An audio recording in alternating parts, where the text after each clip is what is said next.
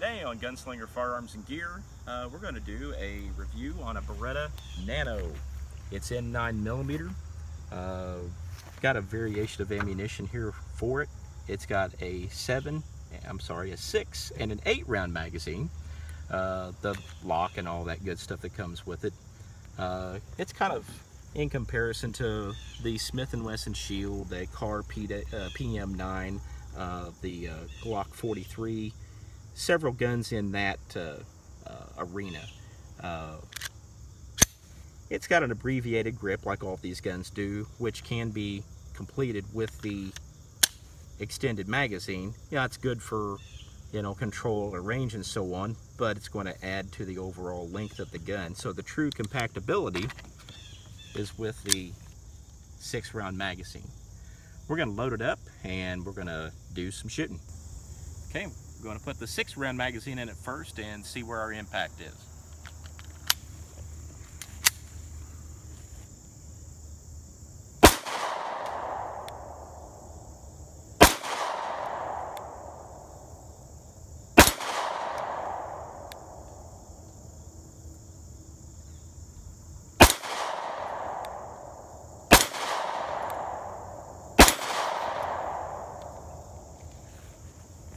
First thing I noticed, I was pulling to the left and shooting low. I made those adjustments and started hitting the target. Recoil's not too terribly bad. The trigger's got just a long pull to it. Something I just have to get used to. But overall, not a bad feeling gun. Now it's going to try the extended 8 round magazine and get the impressions from it.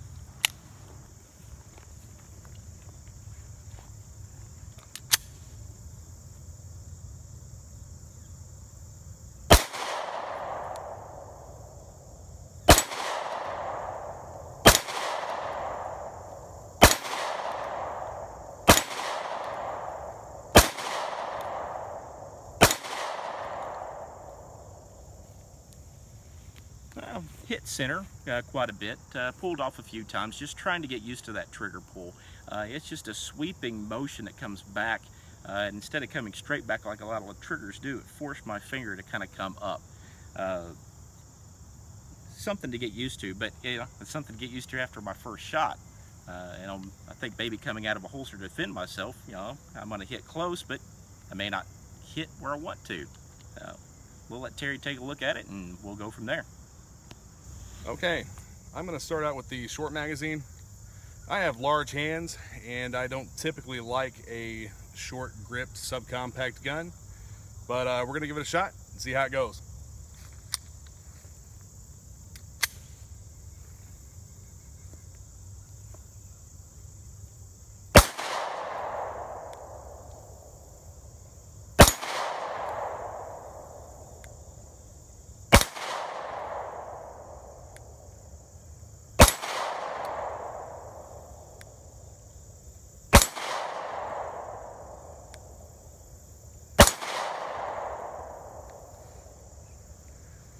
Okay, I missed a couple times on there. I'm going to go ahead and switch it out to the extended magazine and see what I can do with that. It does have a very long trigger pull and a long reset as well.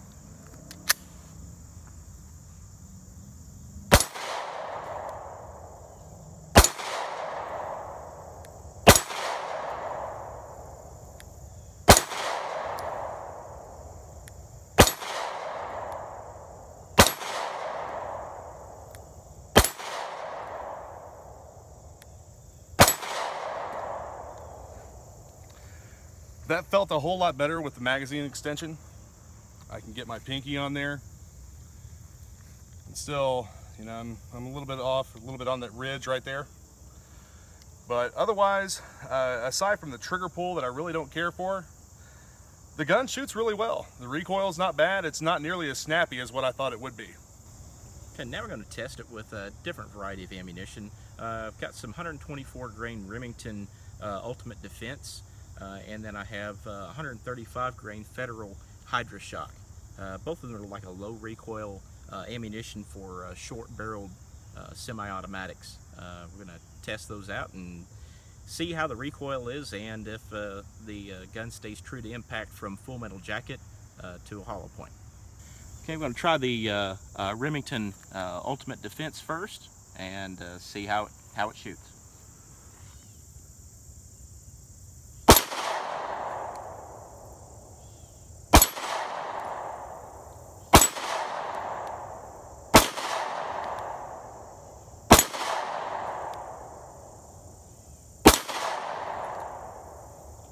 Sizable difference in the recoil. I was hitting pretty good with it, but I can definitely tell the difference in the back of my hand compared to the full metal jacket PMC that we were firing before this.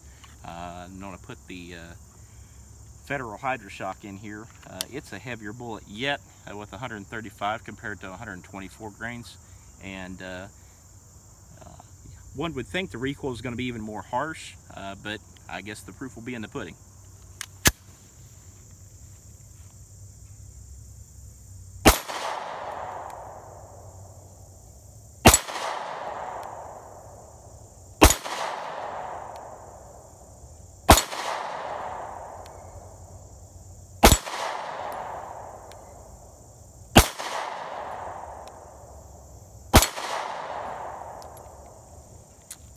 It was actually a little easier to shoot than what the Remington was. It hit pretty good, of course. Still getting used to this trigger. It still hit minute a bad guy. So as far as a defensive handgun, it wouldn't be a bad choice. Still not, something that a person of small stature or something like that, they could still handle that gun. Just the issue with any semi-automatic, can someone pull the slide back, just to get around in the gun?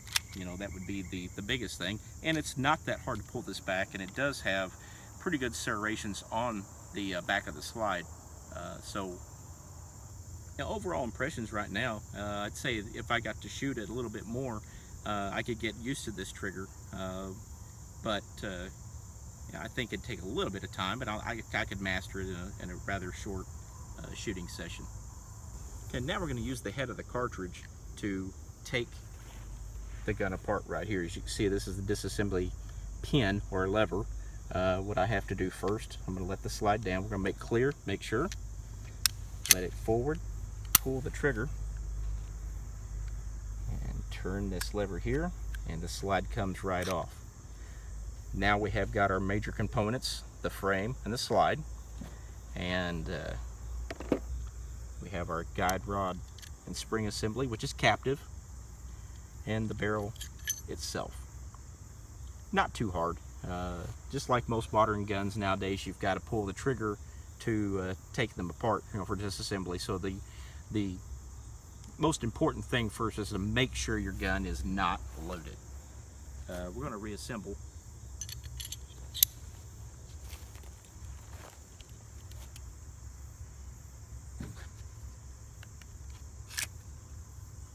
As soon as you pull back, the lever itself corrects itself, and now you're back together. That concludes the test of the Beretta Nano. I think that the trigger pull is something to get used to. The gun worked 100%. Recoil was a little harsh with one of our defense loads, but it's not something that's not controllable. If you're in the market for a small subcompact, this might be something to check out. Thanks for watching the Gunslinger Firearms and Gear channel. If you would like and subscribe, we'd appreciate that. Look for us on Facebook and look for more reviews. Thanks, guys.